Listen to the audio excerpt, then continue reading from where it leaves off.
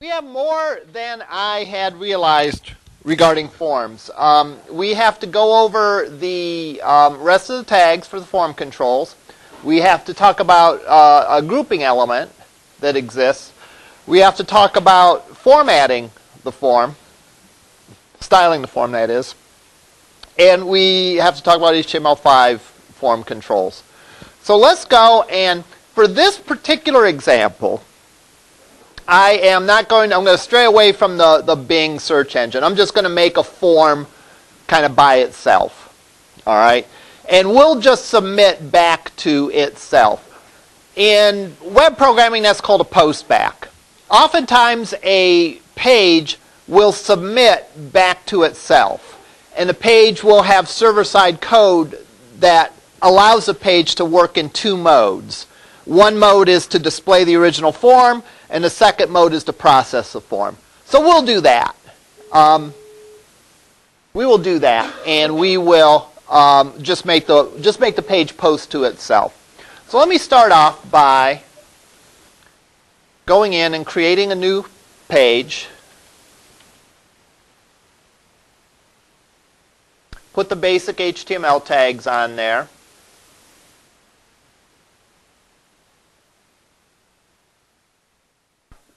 For those of you that are here, I guess, and those of you that are watching videos,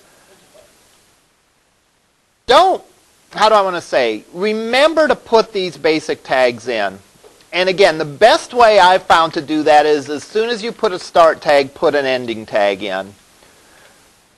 You don't know how many pages I get with like no end HTML tag. All right? Because probably people think, well, I'll put that in when I'm all done. All right? Well, a lot of times you'll forget. So it's best as soon as you put in a start tag to put in the end tag. So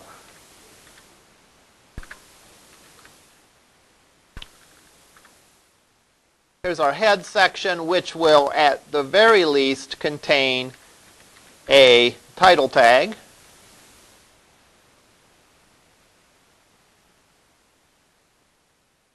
We are not going to do hologram anyone today. I'm no fun today.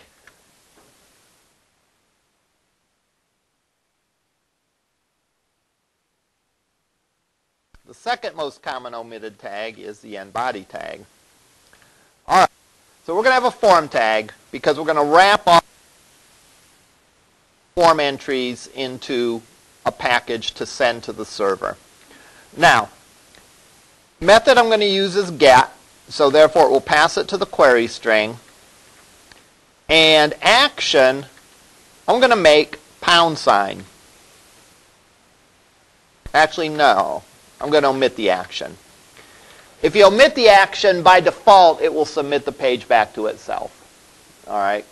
So we'll do that. All right, and we'll see that in a second here.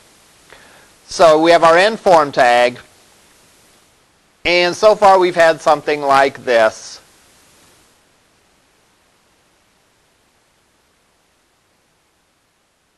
I was going to put an input tag in. But since I have in the back of my mind that later on we're going to talk about styling the form and formatting the form, I'm going to actually put my form controls in an unordered list. Because if you think about it, that's really what a form is. It's a list of stuff that you have to enter in. Is it ordered or unordered? Well, there is somewhat a logical order, but it's not like a rigid logical order. Like, do I put name before email or email before name? Well, that could go either way. So in my mind, I'm going to call this an unordered list. So typically what you do is you put your form elements within an unordered list. That will help when we get to styling it. And it all makes sense logically. So it's not just for style purposes. This really is a list of items. So my li tag, I'm going to put my label for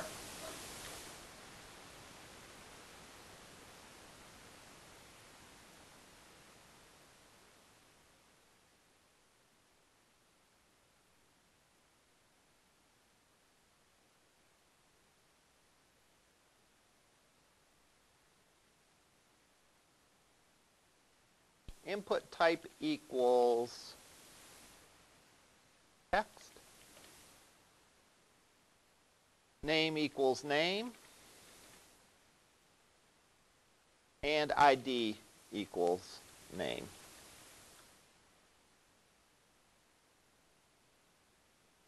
All right. Then we're going to end our LI. Whoops.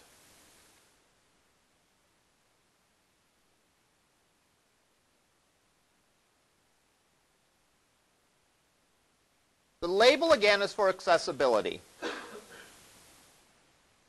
We will know that the word name belongs to this text box because of the proximity on the screen. It's going to be right next to it. Someone who is using a screen reader and who's tabbing through the controls, they are not able to see the text that's next to the label, or that's next to the text box. Therefore, this label tag ties it for them. Now, in this case, I made the name and the ID the same thing. That's typically what I do. All right? But do know that the for needs to match the ID. The name is what the server is going to see. So it's going to see the name of name. All right? Then I can have an LI. And I will put a submit button here.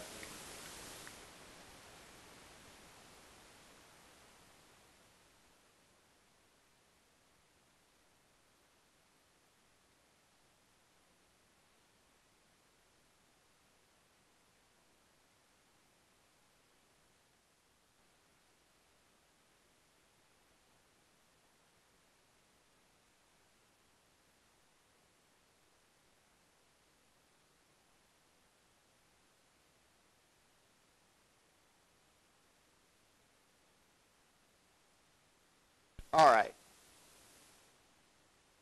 So let's go and look at this. All right, I'm going to save it, and we're going to look at it. So I'll go to File, Save As. I'm going to save it on the desktop, and I'll call it form.html, cleverly enough. So this is going to be very similar to what we've done in previous examples. So if I open it up in the Google Chrome browser, we'll see a text field and go. All right? Now, you might say to yourself, I don't like how this looks. I don't like the bullet points and all that. To which I will respond, what? Yeah, it doesn't matter if you don't like how it looks. All right? Boy, that sounded hostile. That sounded like The Rock. Yeah, it doesn't matter what you... Yeah. It doesn't matter because we can control that via CSS. So remember, you do things that logically make sense, not things that you like the way it looks. All right. So in this case, we don't like the button or the bullet points. We'll get rid of them. All right. And then later on we can organize this to do and make it look the way that we would want it to. All right. Just to sort of close the loop here, if I type this in, click Go. Remember, because this had no action, by default the action is to submit to itself. And again, that may sound a little odd, but when you study server-side scripting, you'll see that that's actually pretty common. And again, this is called a postback.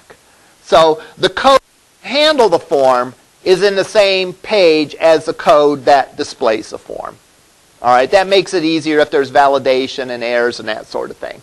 So notice the name corresponds to the name of the text box. The name corresponds to the name of the button. And the value corresponds to the value that I assign the button. All right, let's put some other things in there. All right. Let's put a checkbox. So,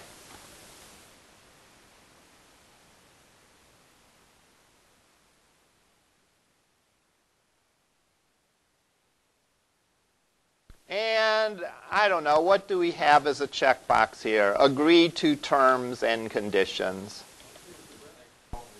That I won't read, yeah.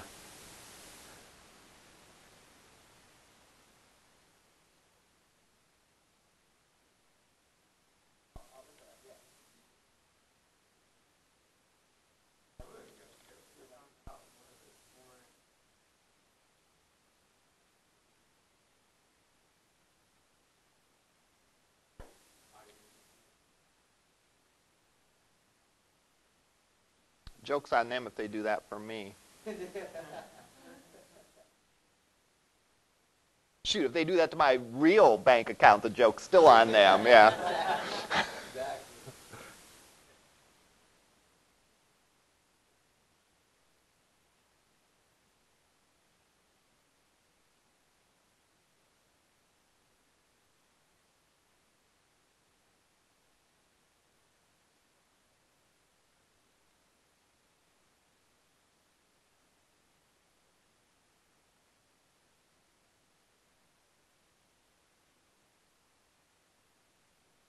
Now, again, many of these form controls are done with the input tag and just a different type. Not all of them, oddly enough. Remember, I didn't make this up. I'm just explaining it to you. All right? So, for example, when we get to the drop-down is not an input. But radio buttons are with an input tag, and checkboxes are with an input tag, and text boxes are with an input tag. So, and submit buttons are with an input tag. So some of them use the input tag with a different type. Some of them have their own tags altogether. And I suppose that made sense to someone at some time, but we got to live with it regardless.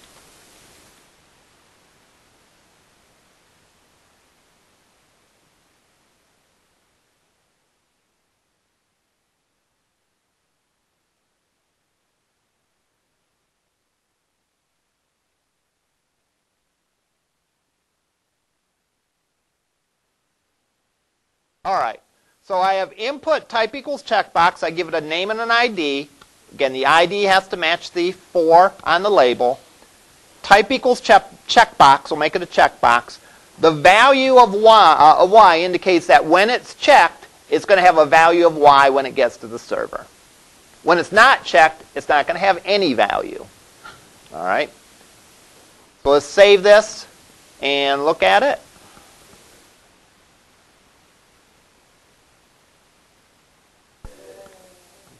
All right. And, pardon me? If I put a value in here, notice that there is nothing for the agree on there. All right. So if it's not checked, it doesn't get sent to the server. That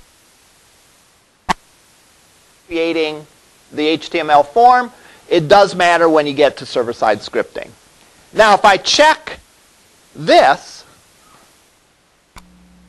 I do get agree equals y. Now here's something to notice. I'm going to put a y in the text box and check this. Name equals y, agree equals y. All right. What I'm trying to illustrate is from the server side perspective, the server side doesn't know or care where the values came from. All right. In other words, everything that gets sent to the server gets sent to the server as the name of a variable equals and a value. Now that thing could be a text box, it could be radio buttons, it could be any number of things. But from the server's perspective, it doesn't care. It just knows that this thing has this value. So that's why I'm displaying the query string. Even the button follows that format. The name of the button equals the value. And if I had a different submit button, it would only show me the submit button that I pressed. That way I could have on a form like delete or update. And if one submit button was pressed, it would delete the record. If a different submit button was pressed, it would update it. Okay, now, I know we said a while ago, well, we'll continue building this. This is starting to look messy, though. All right? But we'll just note that it doesn't matter. We will CSSify it later on. All right. Next thing. Let's do radio buttons.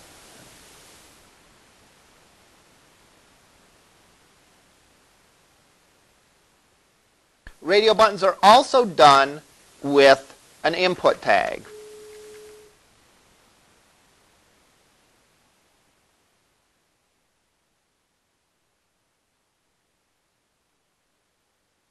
I'm going to do the radio buttons, well, No, I'll do the labels along with the radio buttons.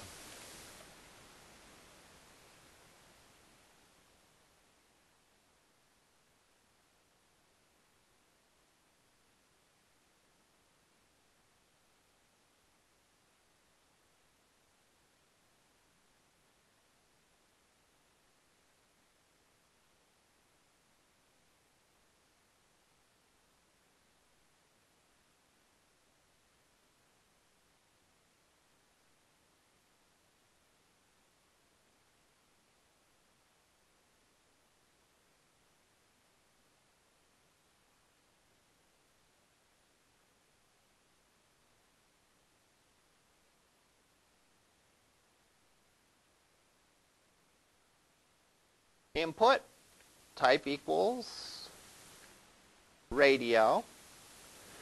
Now notice for the other ones, the ID and the name were the same. It didn't really matter. Here the ID and the name are going to be different. All radio buttons in this group are going to share the same name. That's what makes them a radio button group. The fact that they all have the same name. That's what makes them so that if you click one, the others go off. If I gave them different names, then they would act independently. However, I have a unique ID to tie the label to the radio button. So ID equals L County, name equals county.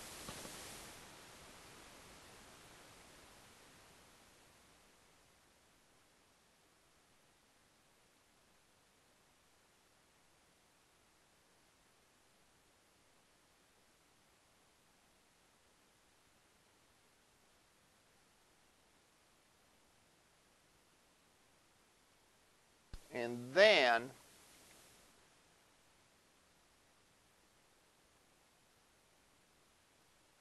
I could do it for Cuyahoga County.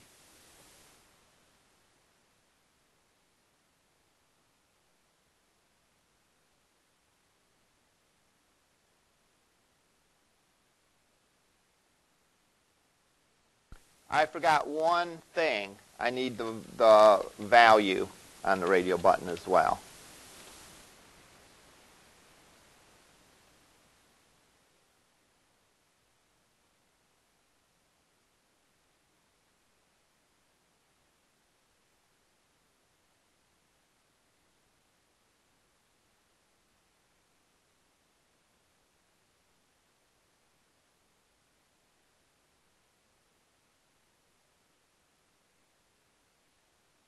I think I pasted something wrong.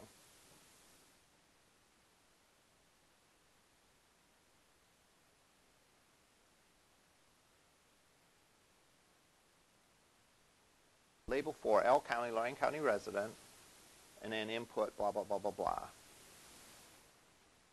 Oh, I pasted it twice. That's what I did. I was thinking ahead to the next one.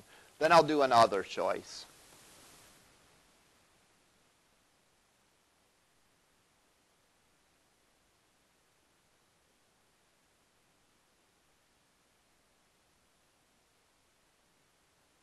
So let's look at these radio buttons. Look at one of them. Let's look closely at one of them. Let's look at the Lorain one. Type equals radio, that designates it's a radio button. L County. It needs a distinct ID for two reasons. First of all, IDs by definition are distinct. In other words, there shouldn't be two things that have the same ID. Secondly, if you think about it, I need this ID to match up with this so that the form control ties to the label for accessibility reasons. Name of county. Well, that matches the other ones' names. And that's what makes things a radio button group. It doesn't have anything to do with, like, are the buttons close to each other or whatever. You could have a radio button on the top of the page and a radio button on the bottom of the page. If they had the same name, they would work together as a group. All right? So I have to make sure the name for this radio button matches the name for this radio button, matches the name for this radio button. And then each one of them needs to have their distinct value. That value is the value that's going to get passed to the server if that radio button is selected. So let's look at this.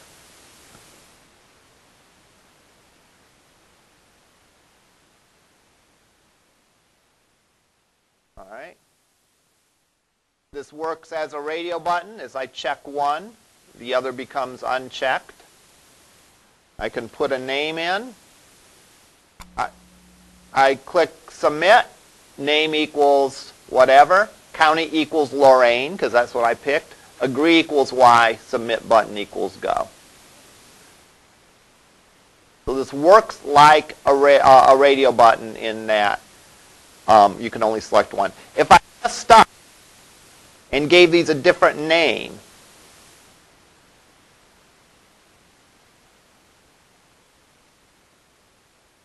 then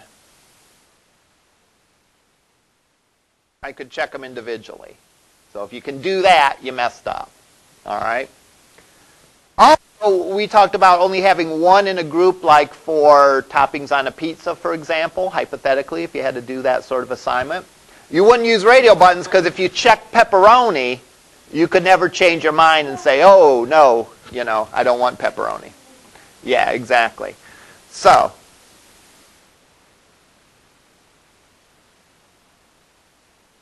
again, whether you do this via radio button or drop down is a matter of real estate. All right. In this case, I have the three options, just the three options. So it kind of makes sense to put those out there. Now, if I literally was allowing the person to select any county in Ohio, all right, radio buttons probably wouldn't be the way to go. You'd probably use a drop down then. All right. So we have two more that we're going to talk about now. All right. Three more that we're going to talk about now. All right.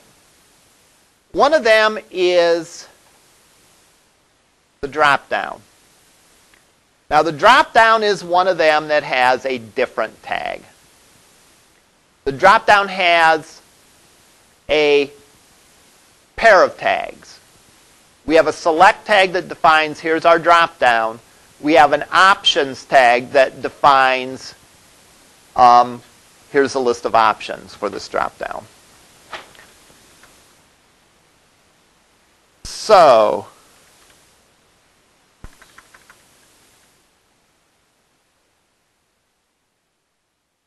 let's make a drop down for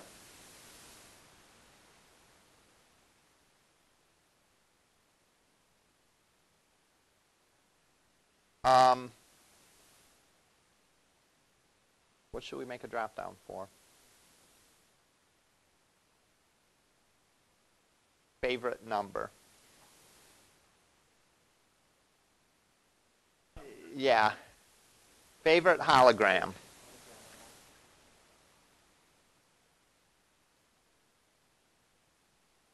I'm going to extend that to favorite virtual person because I want to put max headroom in the running. Okay. All right. Really, I wanted to have more than two choices. All right. Favorite virtual person. And there's these, aren't they're like virtual pop stars in Japan? Yeah, I was going to say, I remember like seeing that once, and I wasn't sure if I was dreaming or what, but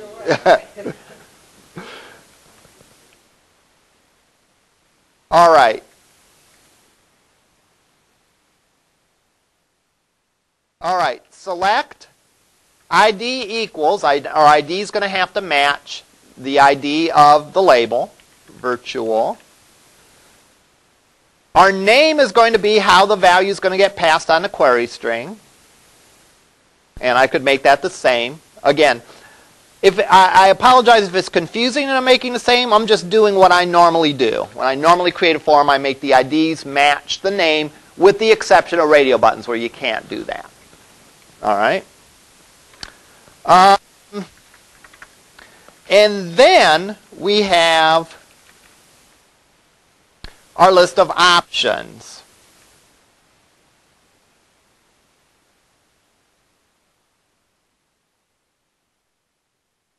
Our options consist of two parts. One user and what's going to get passed to the server. All right. Those of you that have done any data, have anyone done database stuff at all? Okay. That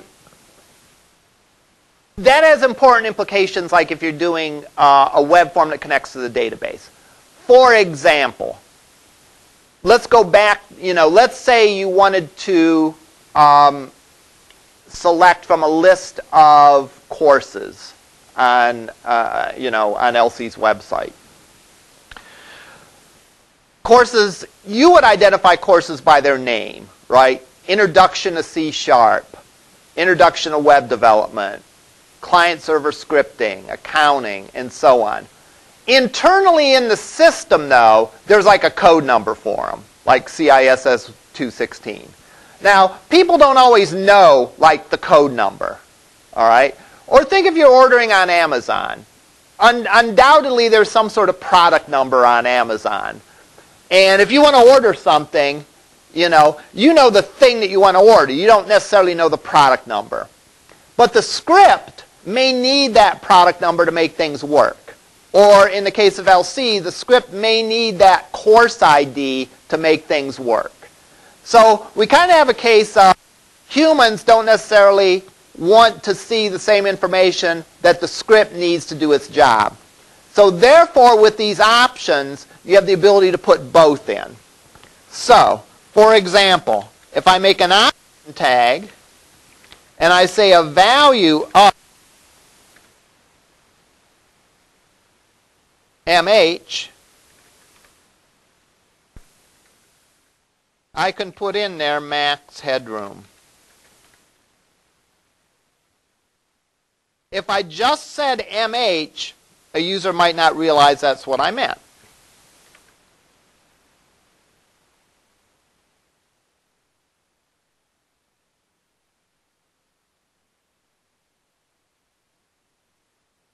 And just copy it for more options.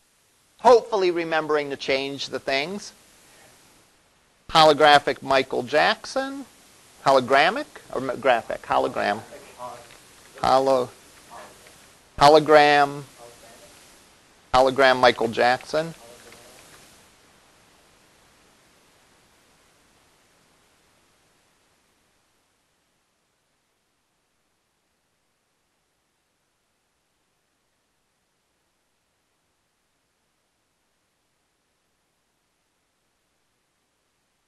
That's how you spell his last name, right? All right. Yeah, okay. Good. All right. So all these, there's one select that says, here's my group of options. And then within that select, there's options. It's important to include the value. I've seen cases where they don't include the value. And when they don't include the value, this gets used for both. What's between the start and end option tag. And again, what the difference is what's between the start and end option tag is what the user is going to see. All right? What is set as a value is what the script is going to see. So let's go and save it. And there we go. And we can pick what we want. And if we submit it, notice HMJ shows up there. All right. Next thing is a text area. A text area is for multiple lines of text. Text box is for a single line of text. So things such as comments,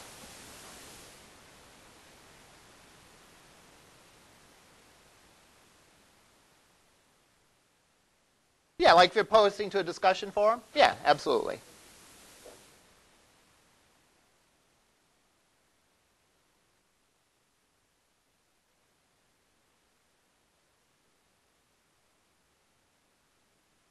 And again, I don't know why there just isn't a different type of input tag, but there isn't.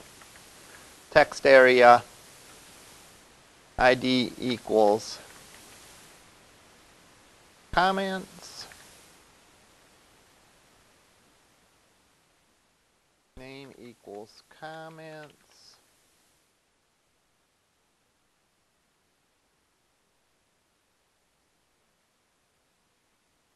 I don't know why, but I've found that if I use the shorthand of putting the ending tag as part of the starting tag, I've had bad experiences with that in text areas. So I always explicitly put in the end text tag. If you wanted to put like some default, like a message that says please enter your comments here, then you'd put it between the start and end text area. I usually don't do that.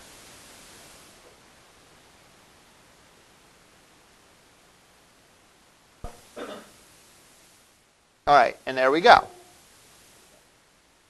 We don't like the way that size, doesn't matter. We can resize it via CSS. Now notice that we can go on typing in here forever. All right. Is there a way to limit how much we can type into a text box? Yes. But not via HTML. I was going to say no, we can't, but you're right. There is a way, right? There is a way, right? Because Twitter does it, right? You can't go more than 140 characters, and they probably have a text box there. But you can't do it just with plain old HTML. The text box, by definition, is unlimited. If you want to limit that, then you have to put JavaScript in. Likewise, if I wanted to make sure that the user picked one of the residency counties, I would have to put JavaScript to validate that. I could default by setting one of them to be checked. I could say checked equals checked, and that would check one of them, and then I'd have a default. All right. So I could do this on the radio button. If, for example, this was a web page for Lorain County Community College, I'm not really sure why we would be that concerned who your favorite virtual person is here at LC, but we might. Who knows? Yeah, exactly. For science, yeah. We can say checked equals checked. And I could make, when I load the page, Lorain County resident the default. Notice that again, this defaults to the top one on the list. A drop-down always has a value. So if you do not specify by saying selected on an option, selected equals selected, then the top one is. Now if you don't want the top one to be the default, you have to go in and put a dummy value in. And then you'd have to put JavaScript to make sure they picked something other than the dummy one.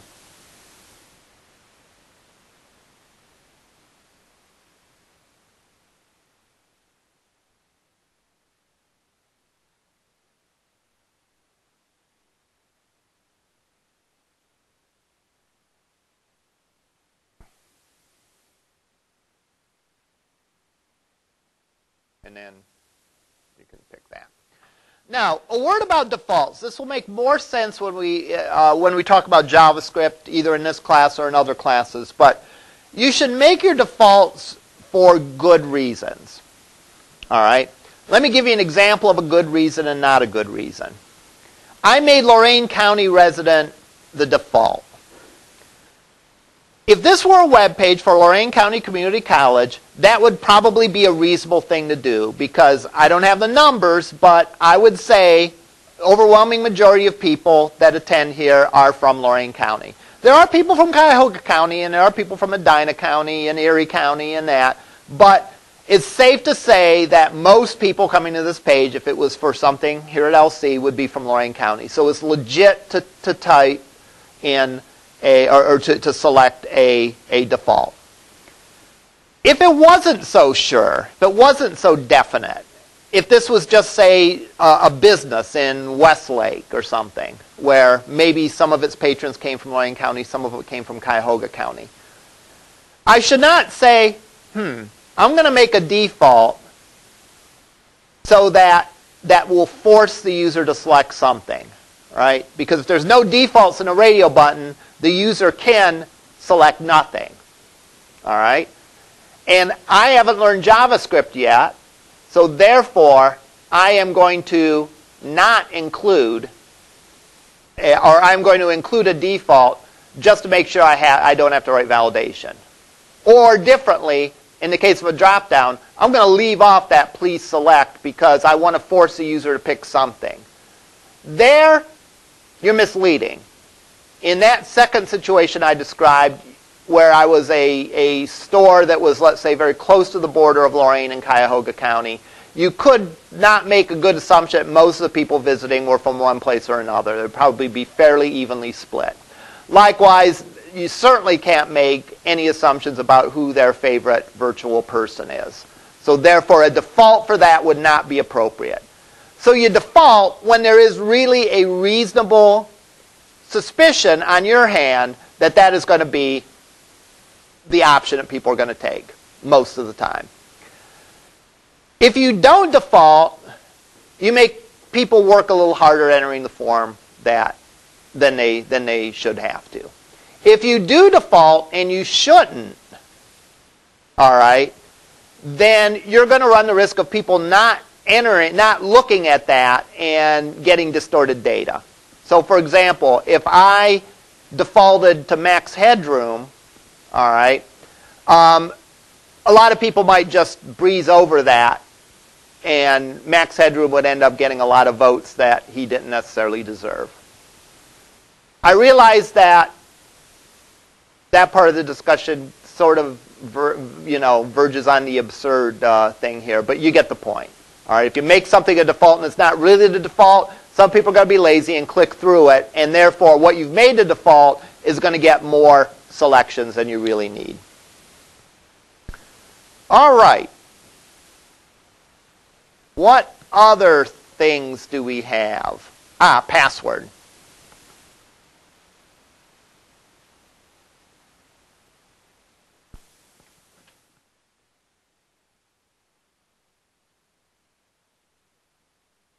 Now, what I'm going over today are form tags that have been around forever. Okay? So, these are pre-HTML5. When we look at HTML5 stuff next week, we will see some new things. For example, to limit to a number, or to force a date. Right now, using pre-HTML5, if we wanted the user to enter in a date, they'd have to use a plain old text box. How do we make sure they entered a date? We'd have to do it via JavaScript. Type equals password. What that does is that doesn't echo the characters back. So if I go and type in, I get the dots there. Now, notice this, that it passes it on the query string, which probably isn't a good idea. All right? So I would use a method of post if I was passing a password. All right? I'm using a method of get just so that we can see the data that gets passed. But if you were passing a password, you would never want to use get. All right. Let's start styling this. All right? We're going to spend a little bit of time styling this. We'll wrap that up on Tuesday. In addition, on Tuesday, we will talk about grouping form fields together, and we will talk about HTML5 controls. All right, first thing, right off, let's get rid of the bullet points. How do we do that? And I am going to, and I know, do as I say, not as I do. I'm going to put my style tag right in the page. Yes, I am. How do I make sure that there are no bullet points? Does anyone know? List style type on what attribute? Okay, UL. All right, UL list style type. If you didn't know that, what would you do? Well, you'd Google it. All right, and what would be a good Google search term for this? If we wanted to look this up, if we didn't know. CSS remove bullets from UL. There we go. Someone posted a Stack Overflow for this? Come on.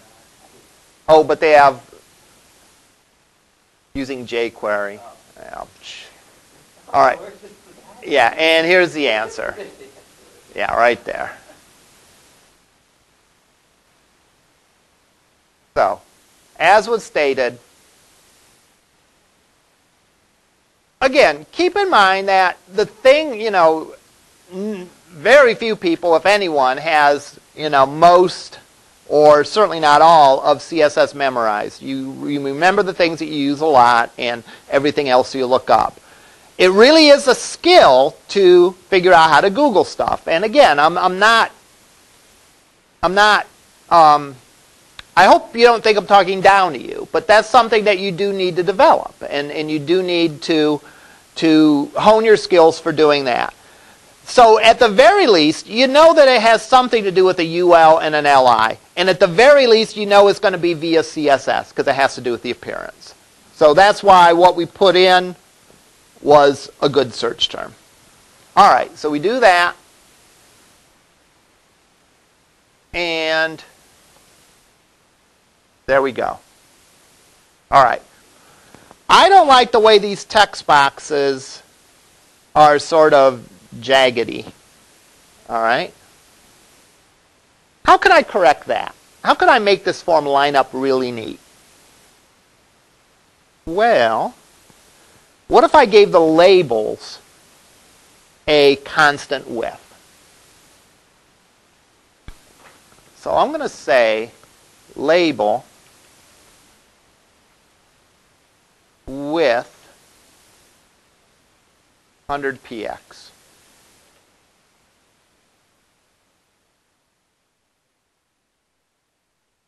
Does absolutely nothing. And I leave in disgrace with my head down. Why didn't it do nothing? Why didn't it do nothing? Why did it do nothing?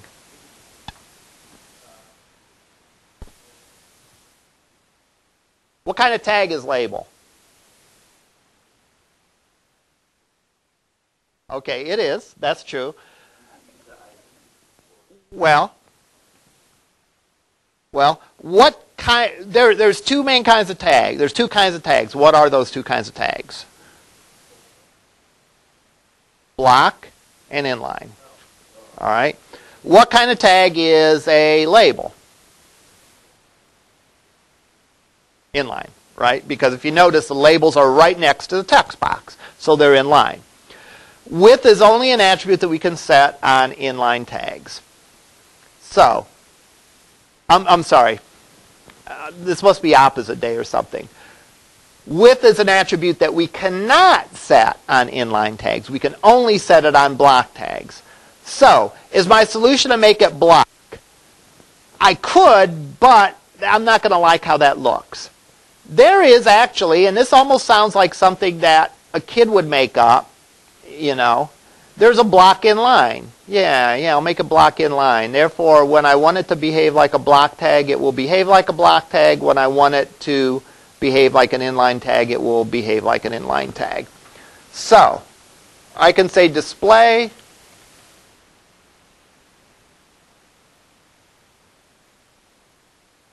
and what I don't remember if it's block inline or inline block.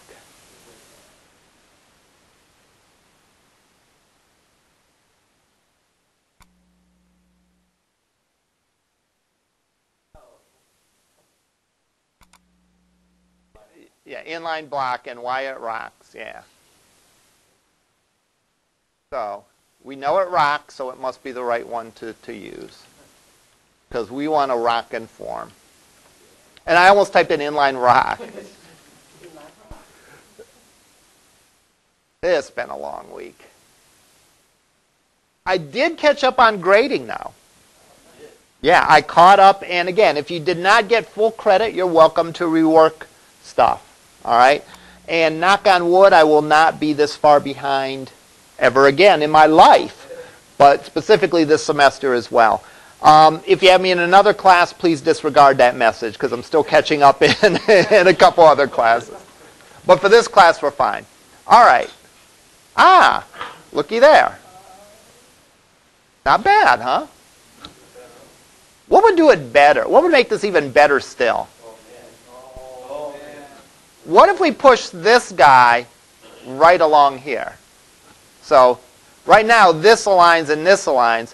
What if we made the E of name and the D of password and the S of terms and all that line up? Let's try that. How do I do that? Text align. Right.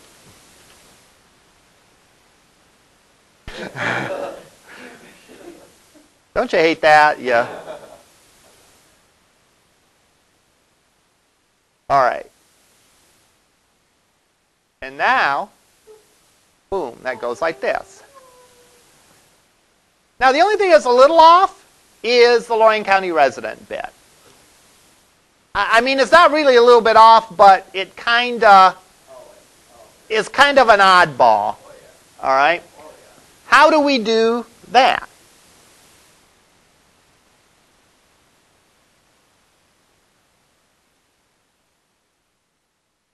Well, what I can do, how do I want to put this?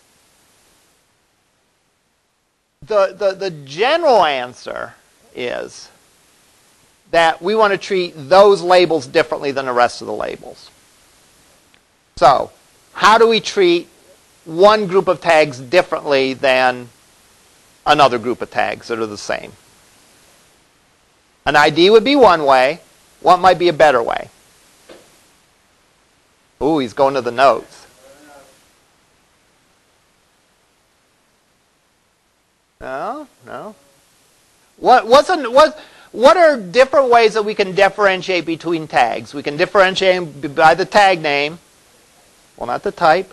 We can by the ID.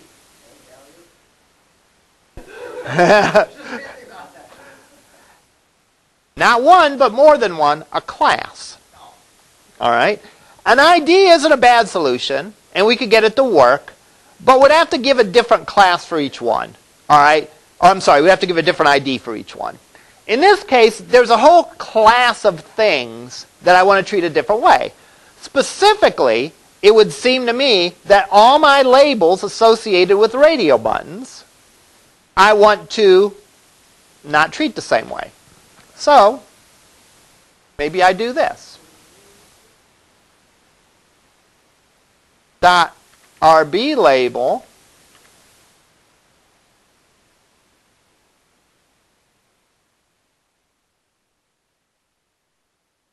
display inline,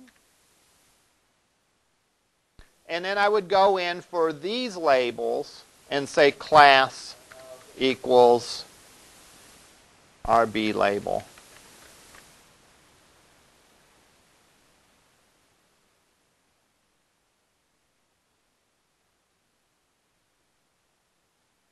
Because I have a sneaking suspicion if I had another group of radio buttons, I'd run into the same sort of thing with them. So now I have a class for that. Now notice that, and again, this is a subtle point, but this is like, it's like a pro tip. All right? Pro tip. Notice that the name of my class isn't something like inline label, or wide net label, or narrow label, or something like that. Notice I'm not describing what it's going to look like. I'm describing why I am creating this class. I'm creating this class because I want to handle radio button labels differently. Just like, for example, if I had a warning on the page, and I made the warning red. All right? I would not call the class that did that red text. All right?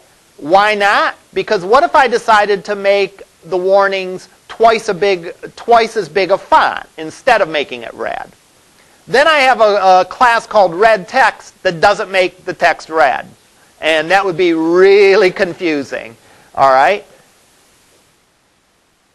In addition, I might make text red for other reasons too. So if I were to change red text, then I'd change everything that I wanted to make red. Whereas if I made it warning, then I would change, and it would only change every warning. So now if we do this, for our last iteration here, we have that, which isn't bad. All right? We can play around with this, and we can make it look better still. We'll wrap up the styling of this. But as you can see, we're moving definitely in the right direction.